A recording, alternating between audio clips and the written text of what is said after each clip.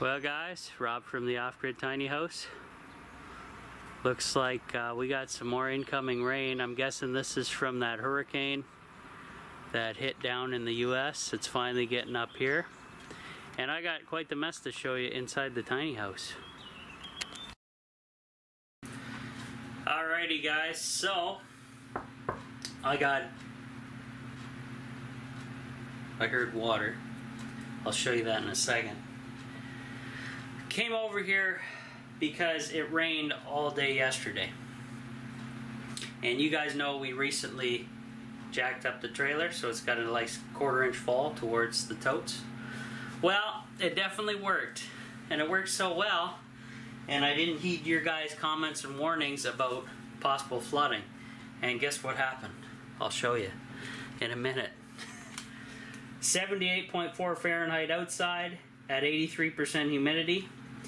79.4 Fahrenheit inside, hotter in, and 75% humidity in here. Or 26.3 in, 25.8 out. It's closer to 100 because it's, you know, the rain's there. So let's get over here. I got everything turned on. I had the mop on.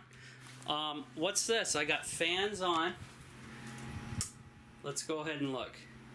So I got fans running, and good thing I installed this new fan because it's definitely helping dry things up. But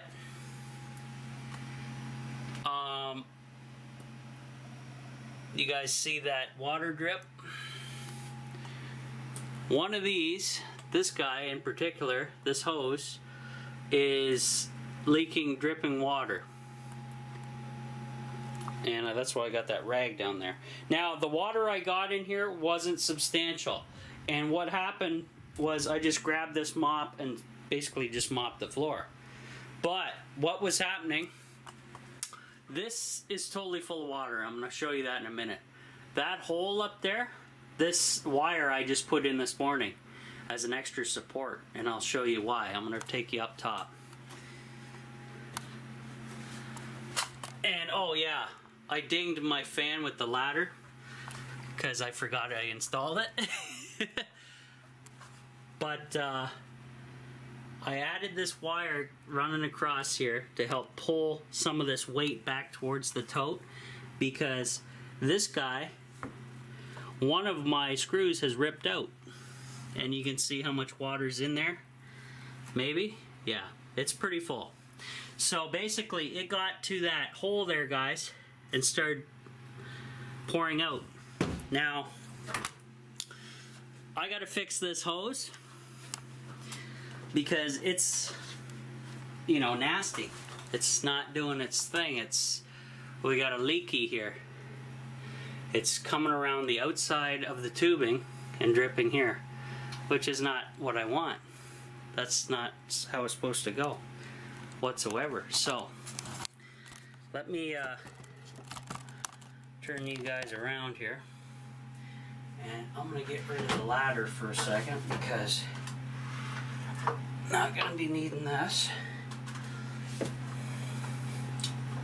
Okay, so if I zoom you guys down in, we're gonna attempt to fix this issue. So is it this one that's leaking? No, it's this one. Yeah, it's definitely this one. So I'm going to attempt. Now, what I think's happening actually is the gasket is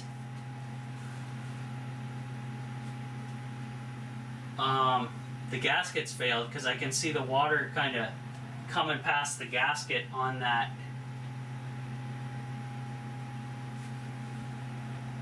Right here. It's actually not the hose, it's the gasket. So the gasket has failed, and I'm gonna have to seriously fix that because that's no good. So I need some kind of contraption here to pick up the drips of water. I just have a rag on the floor for now. So actually my mop bucket may do it, but let me look around for something, and we'll go from there. Oh, while we're messing around with this, I'm going to show you guys my water level. Water level is now above that bar. And remember, guys, we've been down here. Where's my finger? We've been right here for weeks, about just under that bar, for actually a good month because it's been so dry.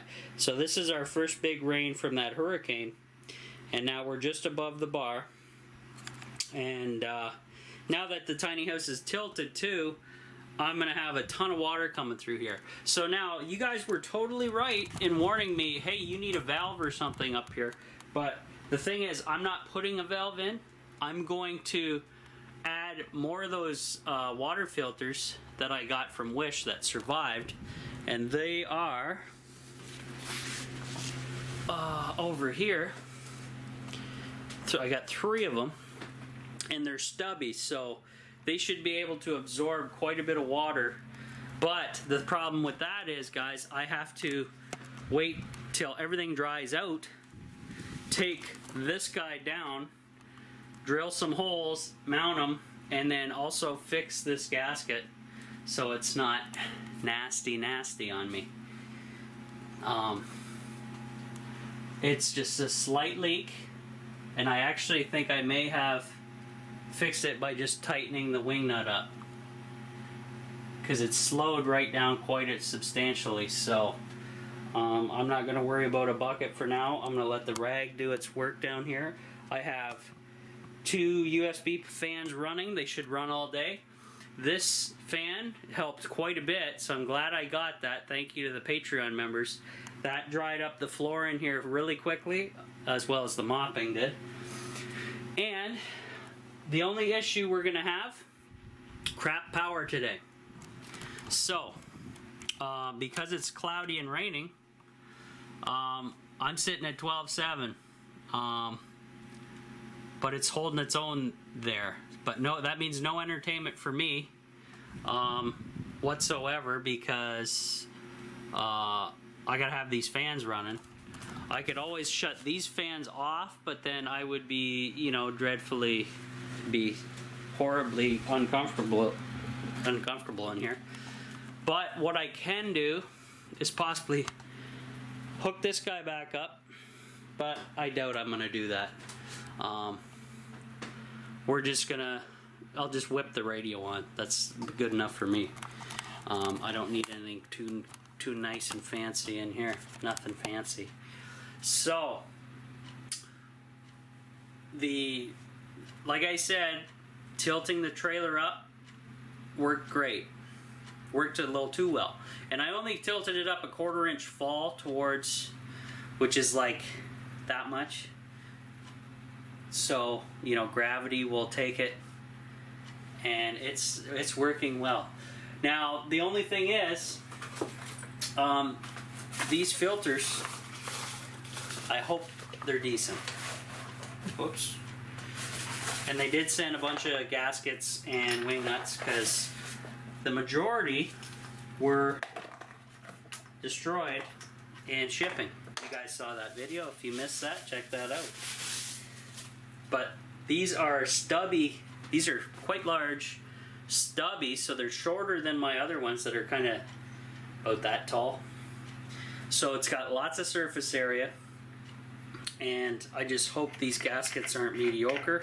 They look to be okay. But like I said, this is not for drinking water, guys. Repeat it many times, because I have people coming to the channel watching my videos. They're not subscribed and they don't really know what's going on. And, well, that happens. So, lots of questions on that. So I got 3 of these, and hopefully the 3 added bonus to that gravity filter setup for the rainwater will speed up the process of it draining through.